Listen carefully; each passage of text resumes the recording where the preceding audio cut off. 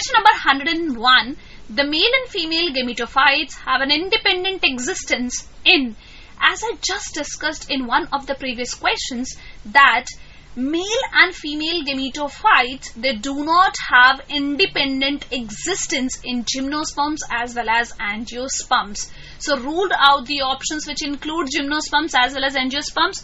Option number 1, 2 and 4. So you are left with the option number 3, which says pteridophytes and bryophytes. Yes, pteridophytes and bryophytes, they have independent existence of the male and female gametophytes. So the correct option for the given question is option number 3. Let's move to the next question. Question number 102. The endodermis is impervious to water because of the Casparian strips which are made up of.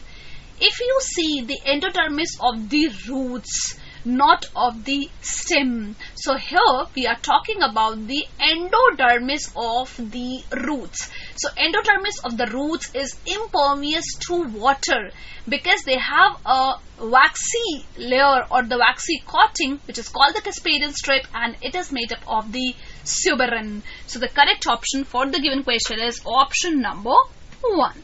Let's move to the next question. Question number 103. In pteridophytes, the main plant body is, first option, thalloid gametophyte. No.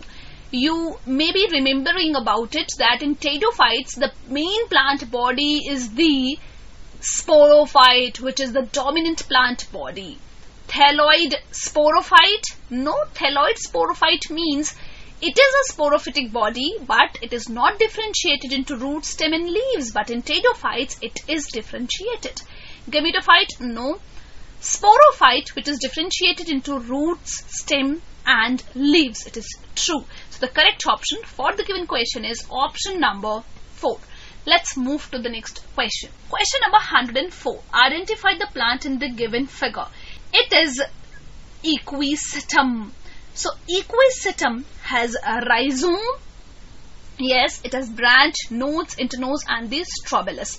So the correct option for the given question is option number 2. Let's move to the next question. Question number 105. Read the following statements and you have to tell that which of the above mentioned statements are correct.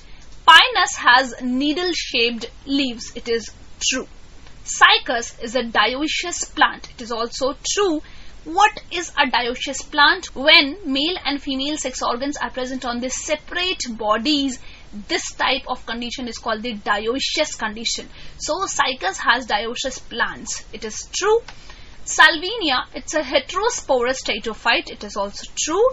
Ginkgo belongs to the order Netales. No, Netales is the most advanced order of the gymnosperms, whereas Ginkgo belongs to the primitive order of the gymnosperms called the Ginkgoales. So this is incorrect.